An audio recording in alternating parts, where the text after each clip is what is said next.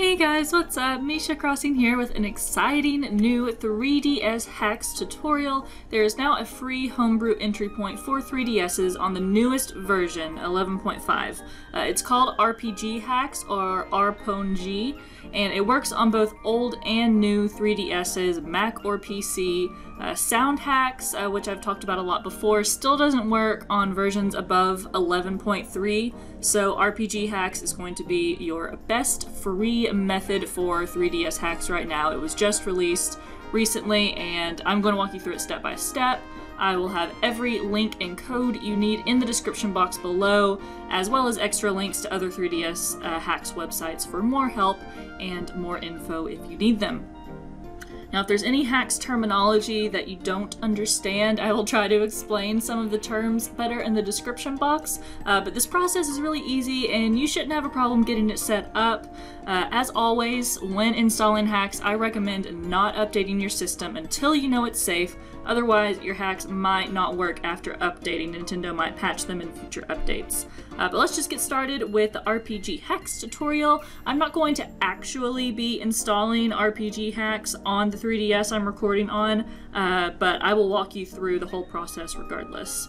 So we are here on the RPGhax or RPwnG website with all the steps you need. Let's read over them before actually doing them. So first of all, you do need a 3DS on 11.5, which is the most recent update, and a digital copy of the free app RPG Maker Player, which I will show you on the 3DS in a moment. So first of all, you're going to get and install the Homebrew Starter Kit, which we will go over. We're going to go over all this. Change your 3DS language to English.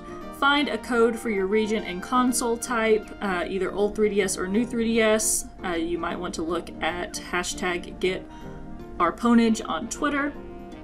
4. Download the DLC. They say this is optional, but I've seen a lot of people saying that the game crashes instead of loading Homebrew until they download the DLC, so we'll go over this and you'll want to go ahead and do it regardless, just to make sure everything works.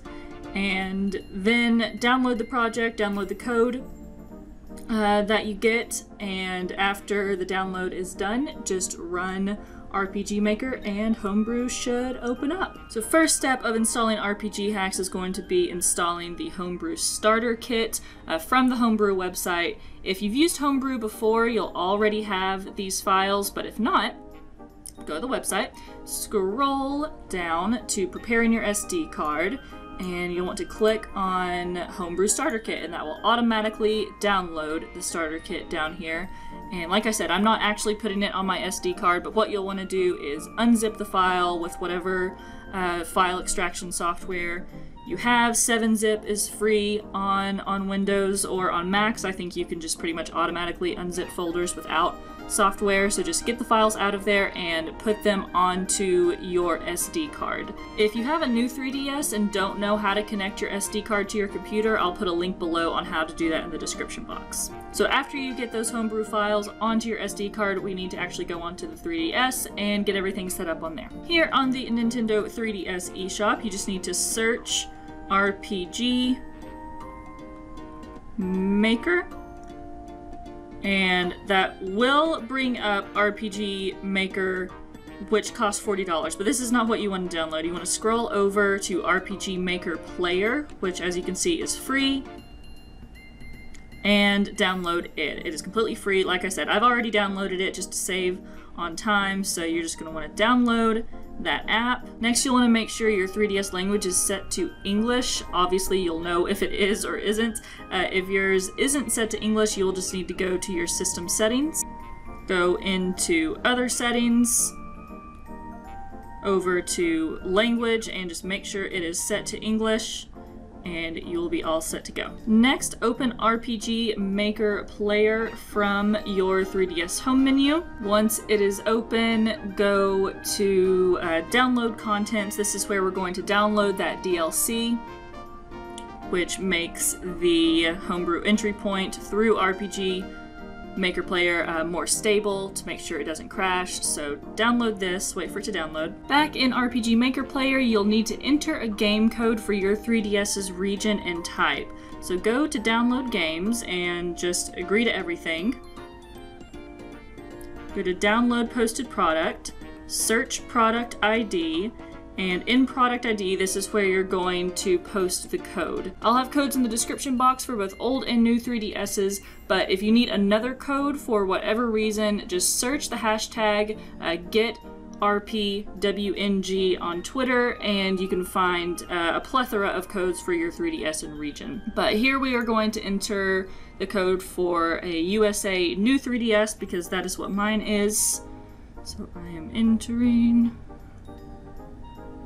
Y0, confirm, confirm, confirm, and it will bring up our ponage here, and it is English. Just select download and just select where to download it to. Once the game code is done downloading, go back into RPG Maker Player, press Gameplay, and then run the game you just downloaded, and Homebrew should open. Like I said, I didn't fully install Homebrew on this 3DS, I'm just walking you through the steps, so it won't open for me, but it should open for you whenever you run the game you downloaded, as long as you downloaded the one correct for your 3DS type and region. Lots of people have had success with RPGhax, but a lot of people do experience the app crashing and not loading Homebrew at first. Sometimes you just need to try it a couple times and it'll work, or you might need to run through the steps again and make sure you didn't miss anything. If RPGhax still isn't working for you, you might need to try another entry point. I recently made a video about 3DS hacks options for 11.4 and 11.5, so check that video if you need more options. It'll be linked below. You can also check out the 3DS hacks subreddit and the Homebrew Discord server for more help. People there are far more knowledgeable in hacks and mods than me, so they're who you need to go to if you can't figure something out. A lot of you might only want access to Homebrew so you can hack Animal Crossing New Leaf like I've shown in other videos. To do that, you need to install the Homebrew app JKSM Manager onto your SD card, which I will also link the download link below. For more information on JKSM Manager and hacking Animal Crossing New Leaf, check out my old hacking video, which will also be linked below. I'll make the link work to where the video will start, where I'm going over getting your save file to use with the Animal Crossing New Leaf save editor so you can edit your town to your desires. Also, if you've been using Homebrew entry points that require an other app payload, you'll be happy to know that HacksDevSme has updated the payloads to work with 11.4 and 11.5, so you can go to the Homebrew website and get the new other app payloads here now. Like I said, all links and codes and resources you need are in the description box below. I'll keep you all updated on new hacks developments on here, and feel free to follow my other social media for more hacks talk. You'll have a wonderful day, be kind to one another, and don't forget to be awesome. Bye!